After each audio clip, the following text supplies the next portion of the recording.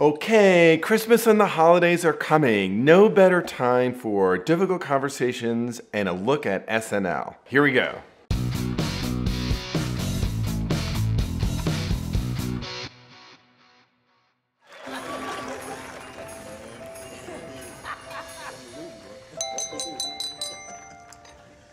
Before we eat, I just wanted to say a few words. Make it quick, Dad. I'm starving.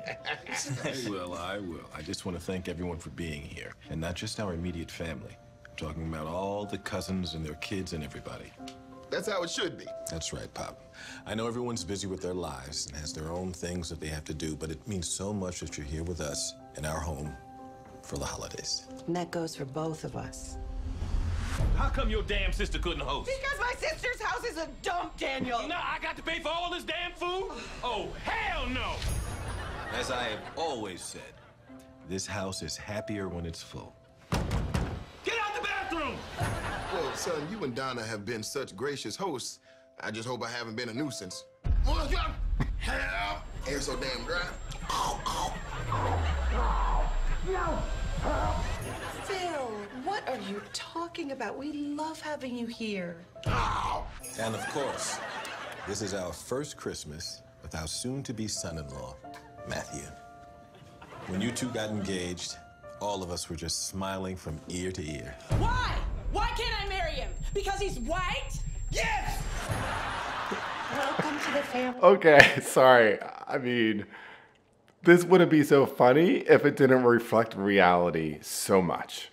All of the energy and effort that people put to making a holiday seem perfect for the family. And then right below the surface, or maybe not so much right below the surface, all of the difficult conversations and fights and arguments that happen to make that dinner happen. How do we navigate that? How do we think about more productive ways to have these fights and talk about hard issues? There's a lot to unpack, but one thing that I would say is so far in each of the outtakes of fights, what we see is no listening and lots of yelling, and I would say some very different assumption sets about what is appropriate and what is the right thing to do. And so a first piece of advice is if you're gonna have these hard conversations and you find yourself extremely emotional, setting some ground rules for how to do it and not just reacting in the moment, but setting up a time and a space to have the conversation. So thinking about the conversation of who's hosting for the holidays. Clearly, right, Eddie Murphy is thinking, you made a unilateral decision that is costing me a lot of money and a lot of headache. And of course, Maya Rudolph's character is thinking, oh my gosh, it's our family. I can't even believe you're equating it to dollars. How do you have that conversation in a way that doesn't feel like each side is sending a signal that the other side is a bad person and disrespectful? Because that's what's being sent here. Similarly, the conversation about a decision to enter into an interracial marriage. In both cases, the daughter and the parents have something that they want to talk about, but the way it's coming across, it's you're a bad person. You have betrayed us by your decision. So the decision to marry a white person is a betrayal of our family and family values. Or the notion that you think I am a bad person for marrying someone of different race says that you yourself are a bad person and a racist person. So we have to find ways to have these hard conversations where what is under assault isn't our own kind of decency or question as a good person. Okay, let's keep watching. Hey, Matthew. You guys are being so racist. Damn right we are. No offense, Matthew. None taken. I'm just embarrassed we had to put you two on the air mattress. Mom, for the last time, it's fine. Yeah, it's actually super comfortable. This Sucks! And then there's Brian, back from college. It sure is great to have my boy back home for a few weeks.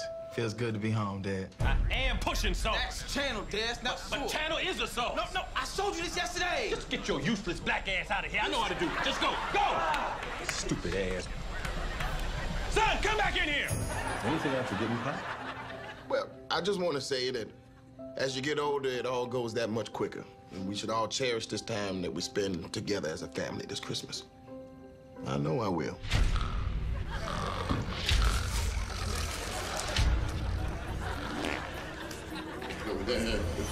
Thank you, Pop.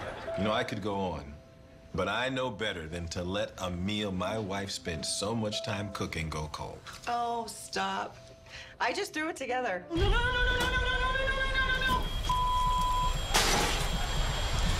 Anyway, thank you all for being here, and I really mean that. I know it might be a little crowded, This room is off limits. Hey, get off me. and we might even get on each other's nerves a little bit. Hey, Ma, do you have any... No! Whatever it is, no! This is when we make those memories that last a lifetime. Occupied. Grandpa! Lock the door! Because Christmas is about family, and I am blessed to spend it with mine. Cheers. Cheers. That was beautiful, Dad. Well said, son. That was great, Dad.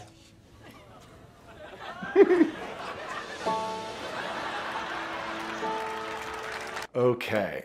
Well, you know what's really interesting is that in many, many families, and not all, and maybe not yours, but in many families where there is a huge amount of conflict, all the kinds of conflicts we saw in the outtakes, there's also everything we saw in the Eddie Murphy speech.